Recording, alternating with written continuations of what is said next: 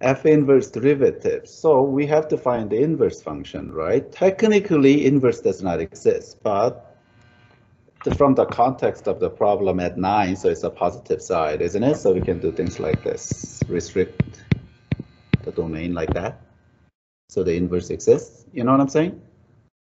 Because if I put -9 in here, then of course you have to go to the other side to find the inverse. You know what I'm saying?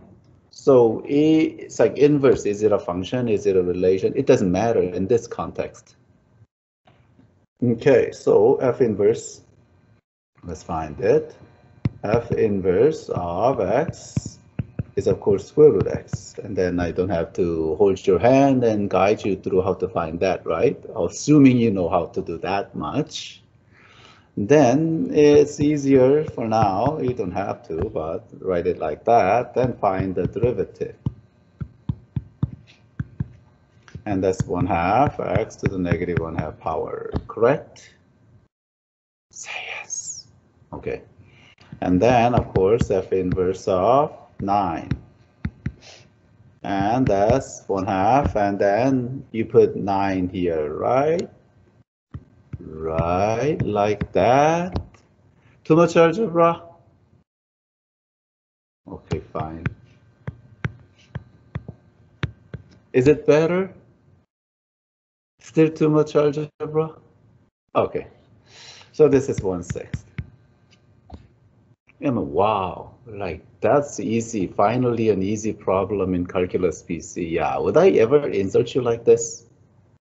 With this kind of easy, would I ever insult your intelligence like this, right? Like, no, no, no, no, God, no. Why would I do that, right?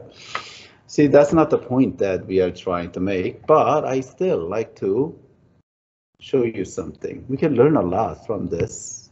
F prime of x, of course, is 2x, right?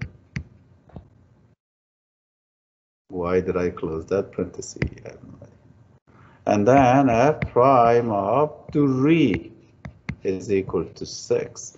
And then compare these two guys, right? Do you see the relationship? Very striking symmetry there. Is it a great discovery or is it something very, very, very obvious? Okay, I got a question. Here's a 3,9, right?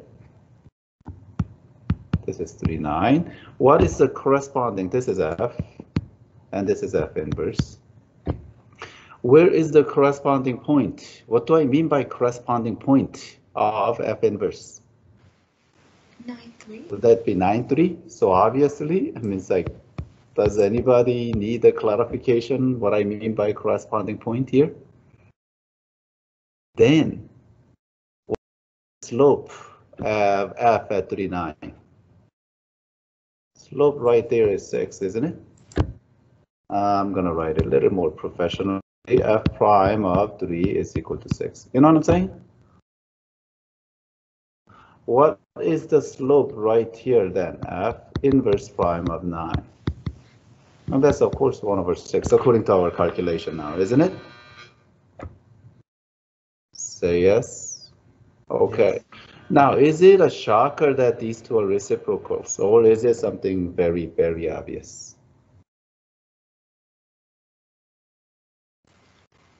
Obvious? It's obvious by looking at the symmetry now, isn't it? Because the inverse switches x and y, right? 3, 9, 9, 3. That much you knew. And slope is kind of like delta y over delta x, so this will be reciprocal as well. You know what I'm saying? If these guys switch, just like graphically, symmetry tells you they have to be reciprocals. Because these things reflect around, it's like that line, y is equal to x. Now, my question is then, what happens if there's a function that we don't know how to find the inverse, which is like this? You guys know how to find the inverse of that function? I sure don't. But we can still find the derivative of that key here. Derivative of that inverse at, in this case, 3. Right, but, big mistake. I don't want you to see the graph yet.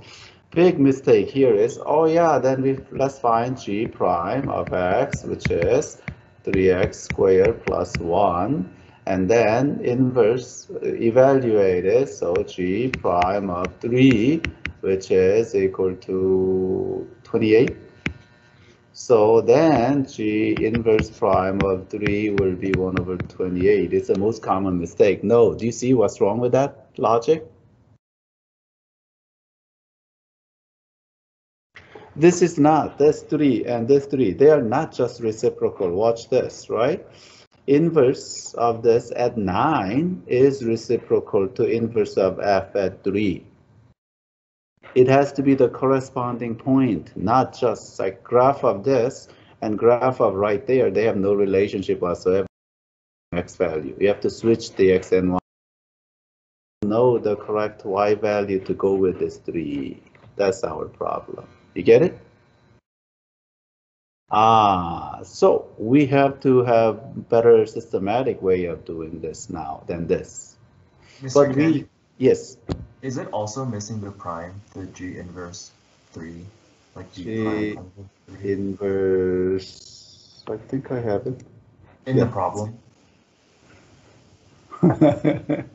Yes, it is. Okay. Oh my God. I was like trying to quickly type this in before this period starts, and then of course I missed the prime. Okay. Now, well then, how are you gonna do this? Right? So, but we gleaned something very important from, let's come back to something we already know how to do. See, in case you ever become a teacher or professor, this is a good teaching technique. If you want to teach a new process, you always go back to the easy enough problem that students already know and that they see what it looks like. That way it's easier to teach the process, right? If you want to teach the new process with something completely new, then they just get lost. So this is not that you couldn't do it directly like this, but that's not the point. It's the process I want to teach here, okay? So I'm going to erase all of this now. That was nice and swell, but that's not what we are trying to get at. So here is my f. This side is my f of x. F of x, not f prime of x, f of x, and here's f prime of x, f prime of x, f inverse of x. I want to have a now, and then problem says f inverse of 9, right? So we'll pretend that our algebra is not good enough to see this picture, okay? We'll also pretend that our algebra is not good enough to find the inverse of this function, because that's usually how these problems present itself. The only thing we know is this. This is 9 comma something. So far so good? Our first thing is we have to find that corresponding point, which is something comma 9. You know what I'm saying? So now let's use algebra. F of x, whatever that x value has to give you 9. Is that what that something is? In other words, x squared needs to be 9. You know what I'm saying? You know what I'm saying here? Yep. Yeah. Okay. And then, of course, x is equal to plus or minus 3, except we are using the right-hand side, right? So this is 3. Are you with me that much? We have to find that correct x and y value corresponding points. That's like our job number 1 before we do anything else. And then we can find this 2x, right? So if I wanted this over here, f inverse prime of 9, I have to evaluate f prime of 3 here. Do you see this correct? 9339. Which x value to use? It's not the same thing. That's the key here. And this becomes 6. Therefore, this becomes 1/6. Good. Now, here is the, generally I don't really feel good about formula, But if you will, this is the formula. F inverse prime of B is equal to F prime reciprocal of F prime of A. Now, notice that I wrote A and B here, and they are not the same thing, right? But this itself is not all of the formula. I'm gonna push it down. Oh, really? What is wrong with this thing? I guess this video is shot. This comes with a FA is equal to B. That's the point AB, right? And corresponding point is, of course, BA. So those of you who memorize this as a formula will just plug in the same point 9 here, and then you get the wrong answer. Is it abundantly clear? Are we ready to tackle the next problem then? Now we cannot quite see the picture, right? I'll still cheat and show you the picture. Usually this picture is never given on the test. Okay, so let's do it the correct way. This is our G. G is right here, and this is G inverse right here. Okay, and 3. So when G prime is equal to 3, it's right here, isn't it? So our point is 3, 1, graphically, and later. And then, of course, corresponding point, this is the important one, is 1, 3. This will be our first task here. So far with me? So far with me? Okay, so let's start. So here's my G of X, and then here's my G inverse of X. Okay, so far I have this point, 3, and some unknown. You with me? Then here I would have that corresponding point, some unknown, and 3. Good. Good, good, good, good. Which means I have to set this G of X is equal to 3, mainly Q plus X plus 1 is equal to 3. How do we solve this thing?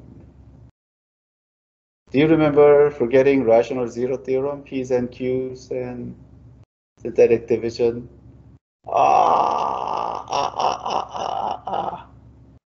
Let's not jump the gun. I mean, it's worst thing comes to worst, but don't you usually try just 1 first? And -1? Look. If I plug in 1 here, I get 3. 1 works, right? That's great now, isn't it? So 1 works. But how do you know there aren't 2 more that also works? Oh, that is a very better. Rule of signs. Huh? Oh, rule of sign. That is also great, right? Okay. It's actually easier than that. From the graph, you can see this has to be it, right? There's no other. 1 is it. There's nothing. This thing doesn't curve around like that, right? So what we are trying to do is this. This graph potentially looks like this. And this is line that y is equal to 1. And then whatever, that is 1, right? This is 1, 3. And then how do we know these things don't exist is the question, right? They don't. Do you know why they don't exist? If I flip that around, it's going to look like this, right? And it fails the vertical line test, so it's not a function. So people would not write a test question like that. How's that? Right? Remember in this case, I had to put that restriction down just to make sure there's no confusion. So if there are multiple of them, then there has to be a restriction to make sure that to communicate there's no ambiguity in the problem. So problem itself will take care of you. If there's no other restriction, then you know that is the one and only point. Get it? Okay, that was great now, right? So we got away with 1. So this is it.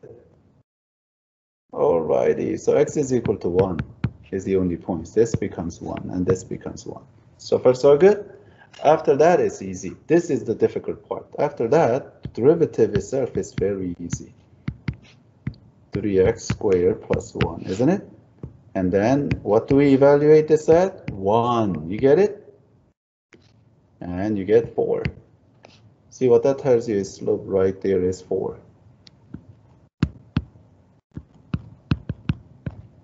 You get it?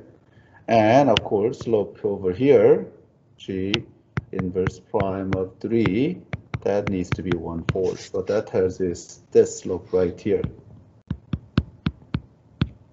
is a reciprocal. You get it?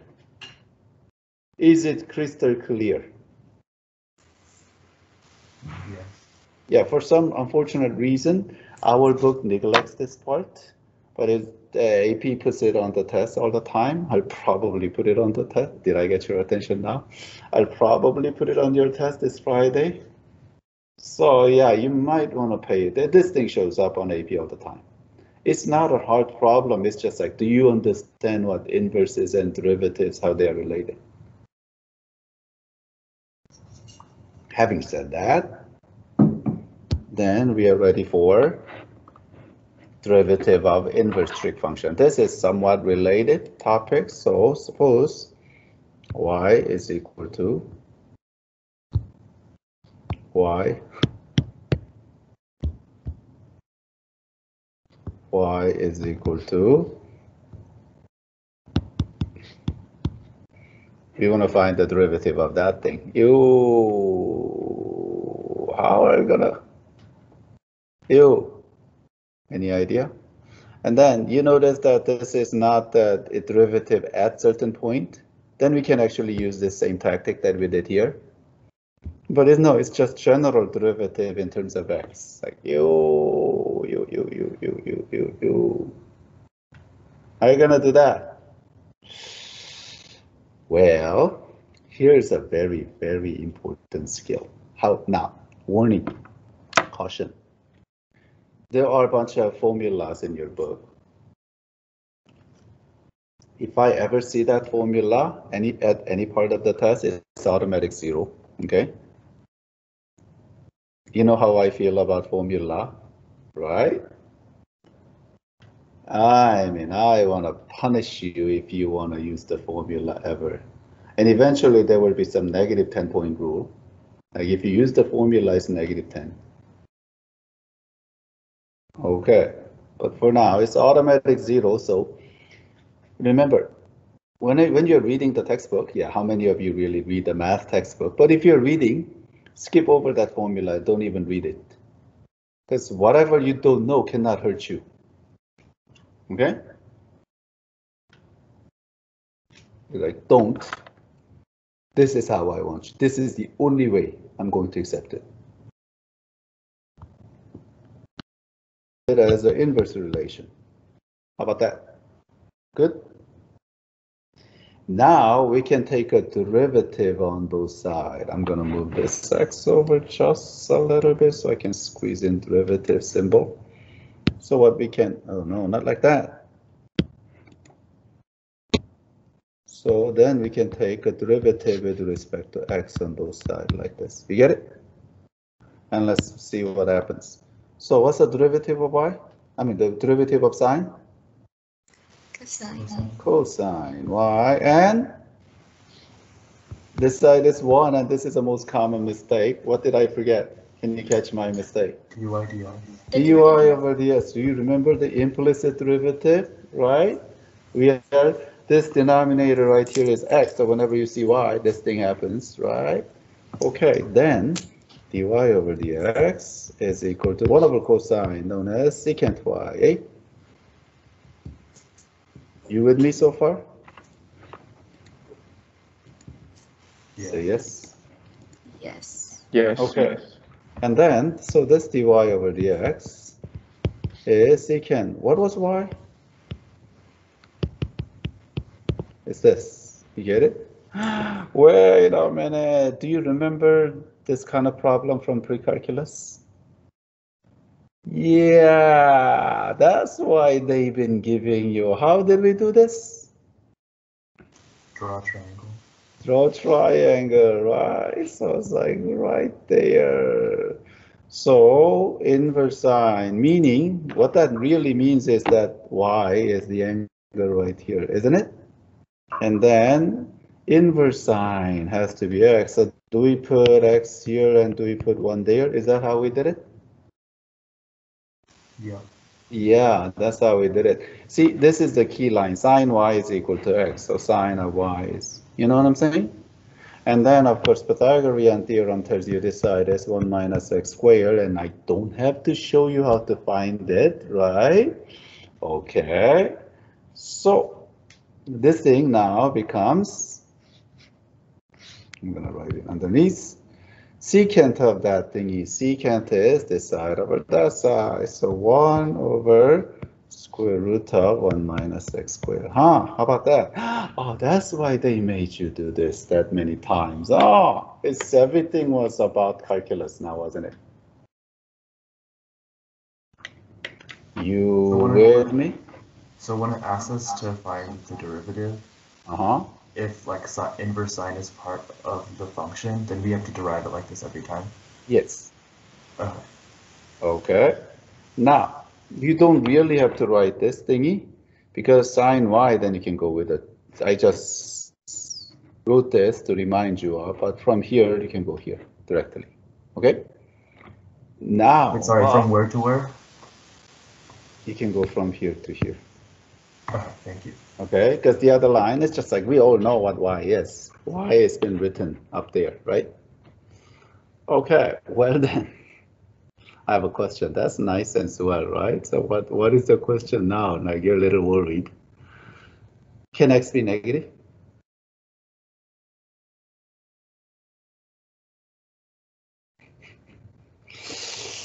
Oh, domain and range. Let's review domain and range of this thing.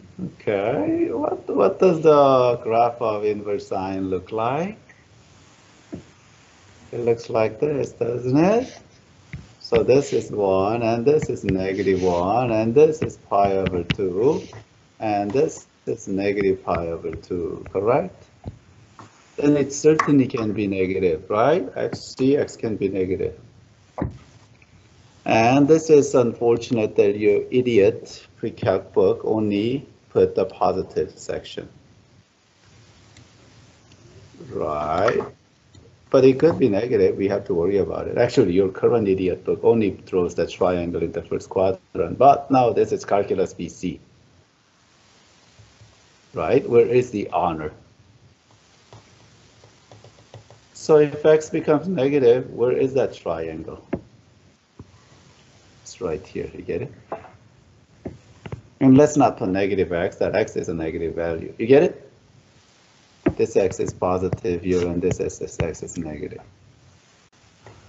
And look, from there's a pi over 2, and this is negative pi over 2. From negative pi over 2 to positive pi over 2. You see how it describes the domain and range?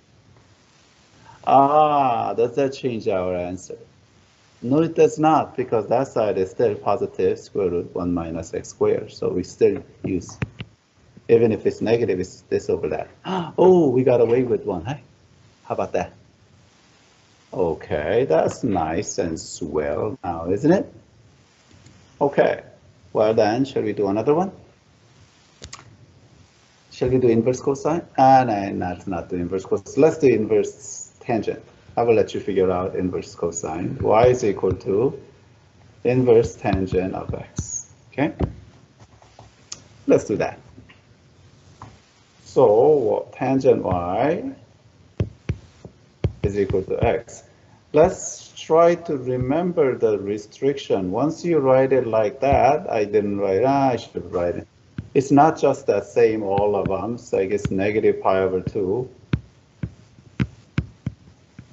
You know, that is implied, right? Whenever you're given the inverse function, it comes with this restriction, okay? So even if the problem doesn't tell you, it's your responsibility to know. And same thing applies here. Say this y is between negative pi over 2 and pi over 2. You get it?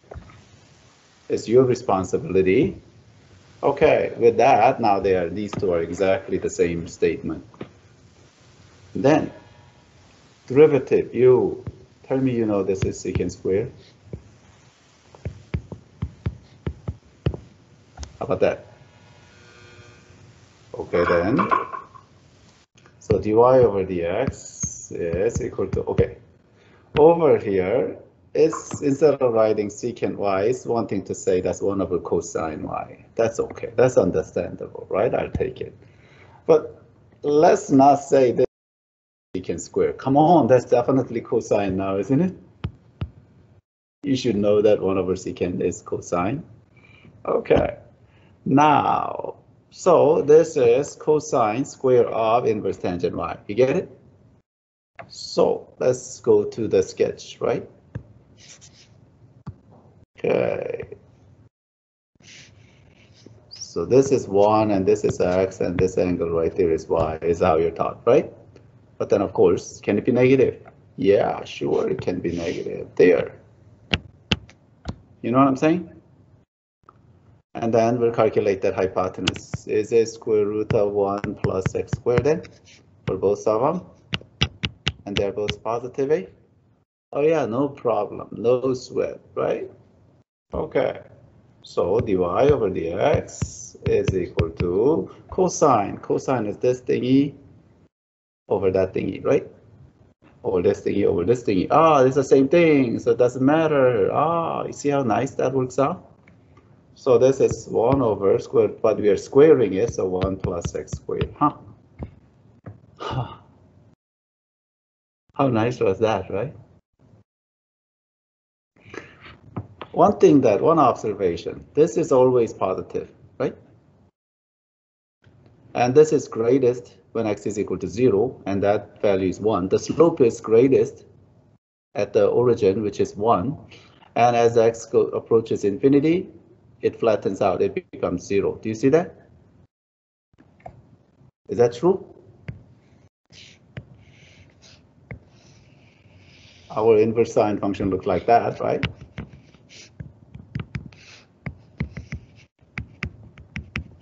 Yeah, it is true. This happens to be 1, exactly 45 degrees, and it flattens out, and it's all. You get it? We could have played that game earlier too. You see, this is always, it's a maximum right here, and that's also 1. And as x approaches 1, this thing becomes infinity. See how vertically it stands up, and this side too. And it's always positive. How about that? Ah, wait, I see your hand. Yes, Sarah. Yes, Mr. Kim. So I'm just wondering about the domain. So since the inverse of sine doesn't have like a domain that extends to infinity, shall we still? No, it does not. Inverse sine actually comes with this restricted domain. It's from -1 to +1. Right. So in that case, can we still consider like the derivative of like infinity when it approaches infinity? Like we just. Oh yeah, it's a y value. The derivative does not have the same range as this. Right. This function itself has this restriction, but derivative, it can go, as you can see, all the way to infinity. Oh, Right? okay. You have to evaluate the derivative, but as you can see, derivative, lower bound for the derivative is 1, right? So it's actually from 1 to infinity. Huh? You really have to evaluate it to know. You cannot assume that they have the same domain and range. Ah, how about that? And that makes sense because the inverse sine function, that's an excellent question, by the way. Inverse trig function, and this is just a regular algebraic function, isn't it? They are like two different beasts. And hopefully from last year, you're wondering why does like these things give you that? Well, this is why now. It's one of those weird things. Because if you take a derivative of trig function, you get trig function, but not with the inverse trig. It's one of those weird things. Okay, any other questions? I'm a little bit pressed against time, and if I don't finish this, then okay, video. Okay, then let's do secant, right? Secant is the nastiest one, so we have to get to secant. Say y is equal to inverse secant of x. That means secant y is equal to x with these restrictions. Okay, I'm not gonna really, that has a weird domain and range, right? But we should know this is first quadrant and second quadrant. Let's just say that much. So far so good. Now, then what's the derivative of secant? You have to know how to derive this by difference quotient. It is secant tangent. My pen, did my pen die? Nope. And dy over dx. 1. Okay? Oh my God, there are 2 of them. That is awful, but no. This is x, okay? Do you see it right there? It's x. Oh, thank God, right? So we only need to figure out tangent. So dy over dx now is equal to, so I'll just put x in the denominator, right? And then let's put cotangent here. You with me? Okay, let's figure this out. So we have this thingy, and then, was this it? Was this it or not? We don't have a whole lot of time, so we'll answer the question. Those of you who were paying attention at the beginning of the semester, I told you this is not how you do it, right? And I explained the reason as well. What's wrong with this? Because x could be negative, right? It could go all the way to negative infinity, domain of this thing. But if x is negative, you see the problem with that triangle? That messes everything up. Because our y is the first quadrant and second quadrant. Nothing ever exists in third quadrant when it comes to inverse trig functions. So that's not how you do it. And did I tell you the story behind it? The pre-calc teachers sitting around in a circle and having meeting about this? Okay, we did. And this is a brief summary of that meeting. Teachers all knew this was not correct. Correct way was this.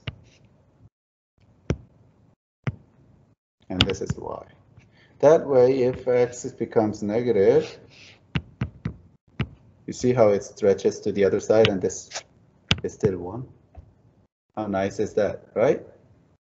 And then your y can be in first quadrant or second quadrant. How's that?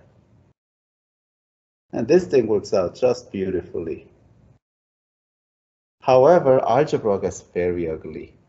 So I'm gonna do that. I guess I will tell you the story about that meeting later. And we had to decide what to do about this. Okay, so we're calculating this side right there. That is square root of 1 minus 1 over x squared now, isn't it?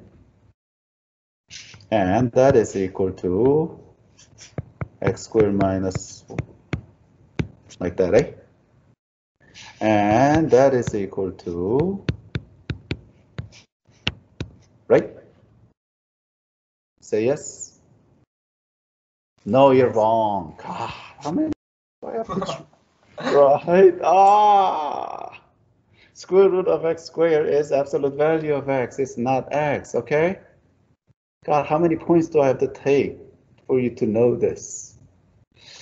Okay, now cotangent y. What is cotangent y then? We are ready. Cotangent y is this side over that side, isn't it? You want me to flip it over and multiply or just shove it all together into gigantic fraction? Your choice. We don't have a lot of time, so decide quick.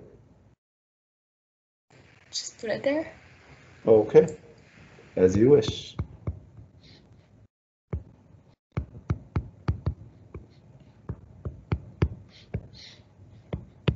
That's what you got. Do you change your response back now? Okay, I'll do it the other way too. 1 over x and divide by this, so flip it over and multiply. and then put another 1 over x. Is it better?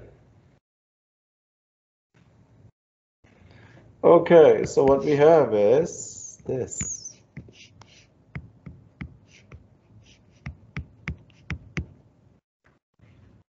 Now, how the heck do we simplify this? Like something that you definitely want to simplify this, right? How you do it? This is how you do it. What?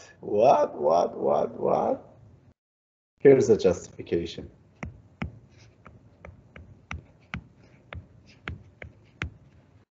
You get it? So you cancel 1. The other way of thinking about it is this is always positive. So this magnitude-wise, they cancel, and you have to make sure they're always positive. Absolute value in some weird way by putting that x here and do this idiotic way. But no, this is the correct way. Okay, don't go with the book.